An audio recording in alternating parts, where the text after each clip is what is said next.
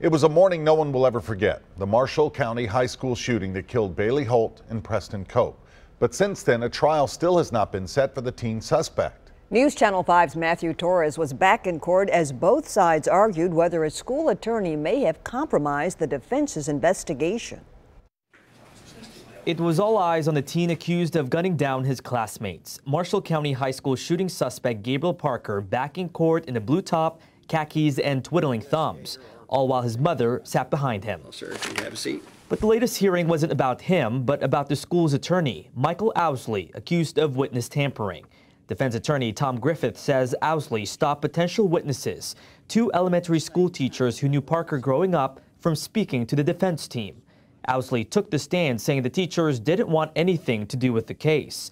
So he wrote a letter asking the defense to stop trying to contact school employees. I ask that you not do that. I didn't direct you not to do that.